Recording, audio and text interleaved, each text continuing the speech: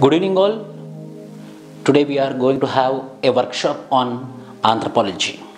How to do anthropology, why optional is important for civil services mains preparation, in the whole cycle of civil services what is the role played by the optional, and in that particular optional why we need to choose anthropology as the optional I am going to discuss.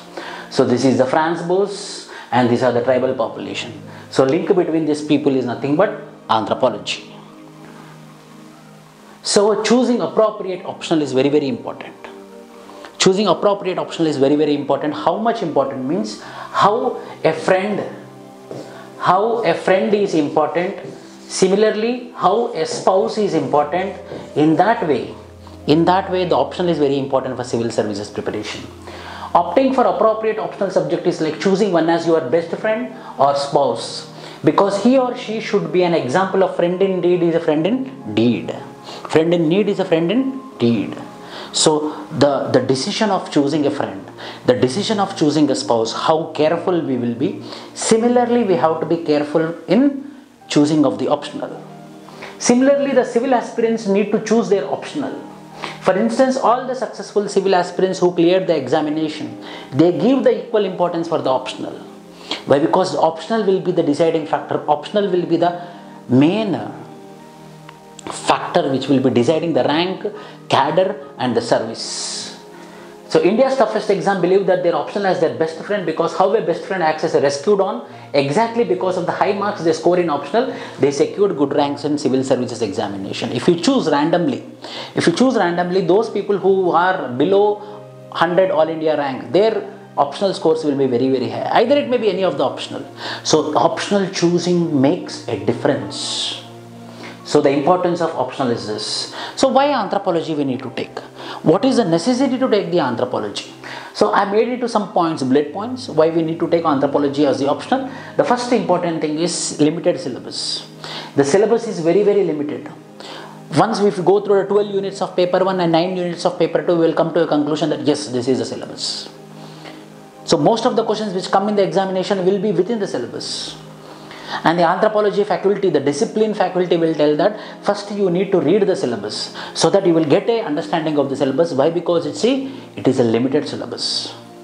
Number 2, 80% of the preparation will be static and 20% will be dynamic. Yes, most of the topics will be static, but don't think it is static, and 20% will be dynamic. Why? Because we need to add the new tribal examples, the population variations, the disease occurrence, the social cultural factors which is influencing the tribal societies.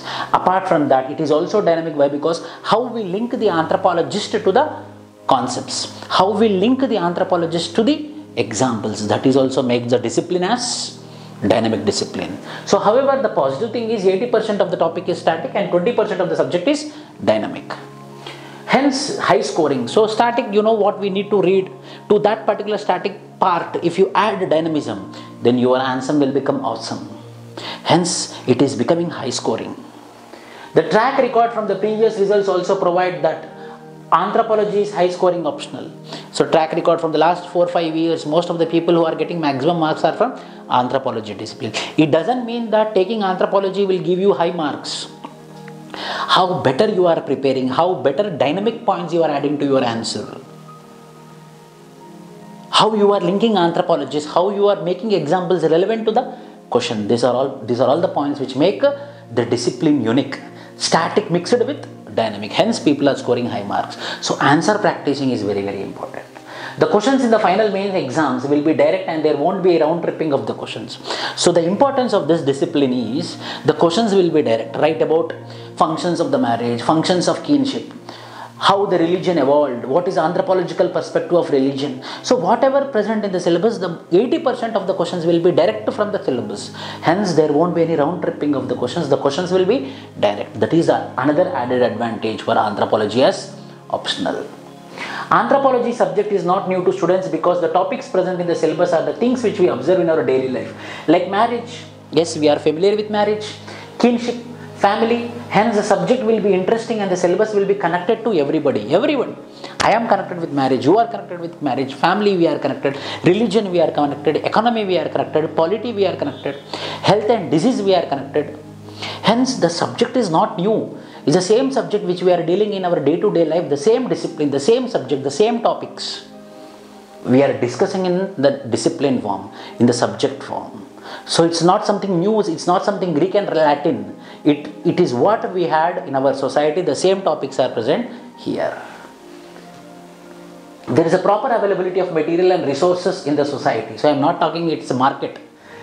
A proper availability of resources and material in the society, not in the market. Why? Because this is anthropology. In the society, resources are there. Anthropology, soft copies are there in internet. Teachers are available. Quality teachers are available. Hence, material. Why? Because while choosing optional, we should also take care that the teacher should be there, the faculty should be there, resource should be there, material should be there. Hence, for anthropology, these all things are available. Hence, it is accessible and available. Most important, it covers 30% of general studies syllabus as well. 30% of the general studies syllabus is covered. How means I will tell you. GS1 is divided into 3 modules: history, Indian society, and geography. Indian society. Most of the questions in Indian society in 2019 means culture point of view, civilization point of view, secularism point of view, regionalism point of view. All are the topics which are present in paper 2 of anthropology. GS2. Polity, governance and international relations, governance, Forest Rights Act, Peace Act, Panchashil. So what are all the legislations, how the good governance is happening in the society is discussed in this particular anthropology paper 2. GS3, economics, disaster management, internal security. Internal security is there in paper 2. Left-wing extremism. What is the relationship between the tribal, police and Naxalites, a trio between the police, Naxalites and the tribal population, which we will be discussing in paper 2. And GS4, ethics, proper, very good examples we will be getting here. Why? Because tribal people, they won't give importance for material aspects. They give importance for non-material aspects like values, beliefs, customs, traditions. They won't bother about economy. They won't bother about materials. What is the present society? The present society is bothering only about material benefits. Whereas tribal societies are bothered only about values, beliefs, customs, traditions. That means they are not bothered about the materials. We can learn from tribal societies. So ethical point of view, the best example to learn is tribal societies. Women empowerment, we are talking about women empowerment. Daily we are seeing heinous crimes against the women. But the tribal society, egalitarian society, women have equal right as of men. Women have the choice to choose her spouse. No restrictions. Widow remarriages is there. Absence of child marriages is there. There is no social evils present against the women in tribal societies. Yes, we can learn from tribal societies. Hence, it is present in GS1, GS2, GS3, GS4. Any general essay, philosophical point of view, historical point of view, you can start with anthropological point of view. From evolution of man, how man evolved, in the process of evolution, how man has been changing culturally, civilizationally, etc., etc. So this particular anthropology is also present in general studies. As paper 2 of anthropology consists of social issues like tribal issues, etc., we can expect questions in interview as well. You know, I went to interview 3 times. Marginally I missed the service. So in interview, when 3 times, 2 times, when I told my optional is anthropology, they asked me, oh, you are anthropology optional. They asked me questions on anthropology. Why? Because it's a unique, the name is unique. The name is unique, the questions will be unique. Okay, then I will ask you questions. And the most of the questions will be from tribal societies. Why? Because tribal societies are the historically disadvantaged, underprivileged sections. Hence, how, if you become a civil servant, how you are going to address the tribal problems, how you can better the plight of the tribal population. Such type of questions can be we can expect in interview as well. In 2019 prelims point of view. So mains point of view, I told you importance of anthropology. Interview point of view, I told you importance of anthropology, and prelims point of view also. In 2019 prelims, directly 3 questions and indirectly another 2 questions came from tribal issues of anthropology, hence useful in prelims also. PVTG, there is a question on PVTG, there is a question on Schedule 5 and Schedule 6, there is a question on Denisovan. So these are 3 direct questions which are in prelims. GS1, General Studies question paper, which are directly dropped from anthropology papers. So prelims also we can expect such questions if we do anthropology as the optional. So prelims में काम आती है. It will be useful in prelims, it will be useful in mains, it will be useful in interview as well. Since last 5 to 6 years, the 8 to 10% of the students who cleared civil service examination is from anthropology option. So leave the statistics. What we want to tell means, most of the people who are clearing civil services examination, a good number of people, a very good number of people are from anthropology optional.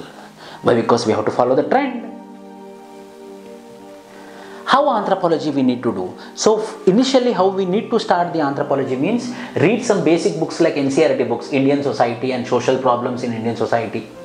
So Indian Society books, NCERT books, 11th class book and 12th class book, you will get a proper understanding of Indian society. Mentoring is necessary, mentoring is very much necessary. To join with a proper and honest teacher who is knowledgeable, available and down to earth. This is also very, very important. So it's not about joining the classes, it's about joining the classes of that particular teacher who is down to earth, who is available, who is approachable, who is accessible, who is available. So you need to take care of that particular factors also.